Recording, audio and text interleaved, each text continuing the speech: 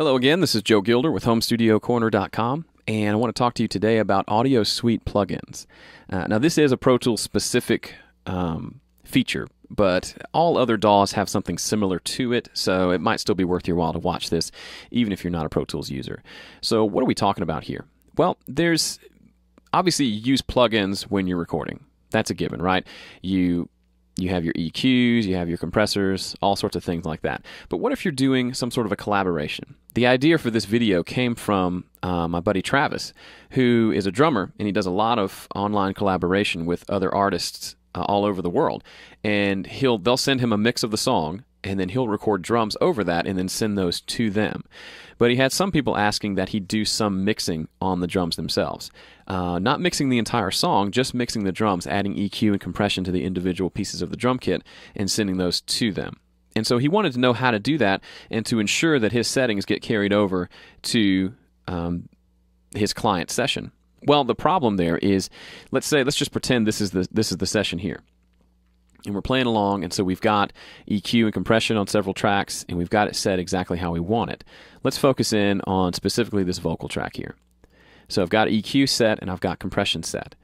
Now, the problem is when I send this to the other person, if they don't have Pro Tools, if I send them this Pro Tools session with the audio files, then they're not going to have these EQ settings. If they have a different version of Pro Tools, or maybe I'm using Waves plugins here and they don't own those particular plugins, then they're not going to have those settings. And so you're doing them a disservice by not having those available to them.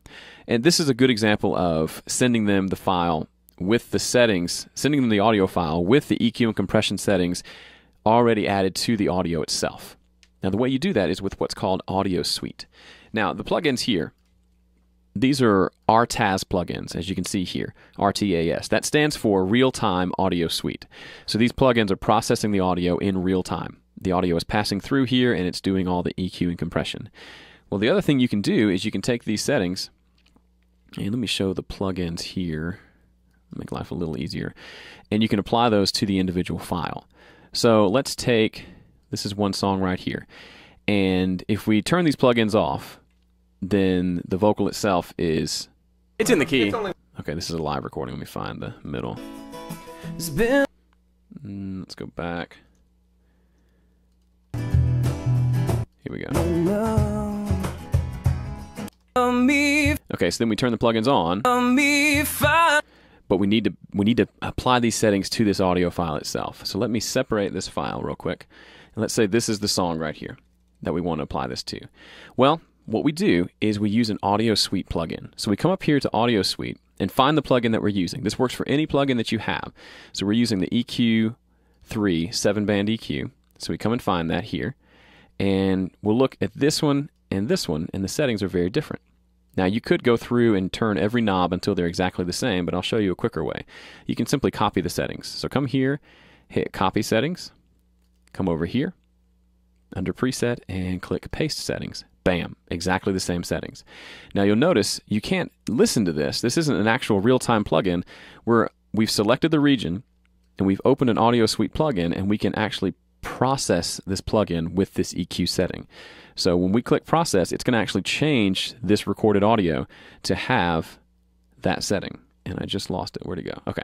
So if we zoom in, you're going to watch this. This is going to change a little bit when we hit Process. Okay, so now it has added the EQ settings to this audio file. So now this has been EQ'd. If we double click and look at the name of the region, it says it's called 7EQA. So it actually created a new audio file where it was that audio plus this EQ. Well, now we need to add the compressor too, right? Do the same thing. Here's the compressor. Those are the settings. Come in here, open up an AudioSuite version of that exact same plugin, and it is the DigiRack compressor. There we go. And we just do the same thing. Come over here, Preset, Copy Settings, Preset, Paste Settings. Bam. Now if we process, you'll notice it takes a second to process that, and then this region's going to change again.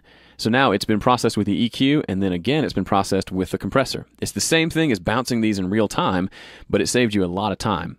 You don't have to do anything in real time now. All you had to do is pull up those plugins and apply these settings. So now, if I take this region, this audio file, and send it to my client, he has exactly what he needs. you'll see this is the region right here. I can take this and I can come over here to export regions as files. And I can export this as a WAV file, a mono WAV file, send it out on its merry way, and it's got the EQ and compression settings that I used. And no matter who opens this file, as long as they can open a standard audio file, it's going to have the EQ and the compression already on the file. So it's a great fail-safe if you're collaborating with people online, or if you're just sending files to somebody else that you want them to be able to have the exact settings that you wanted. This is one way to ensure that, where you're not depending on them having the exact same plugins that you have.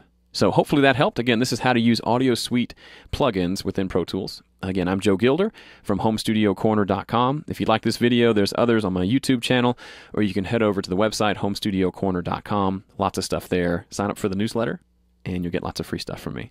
Okay, we'll see you next time.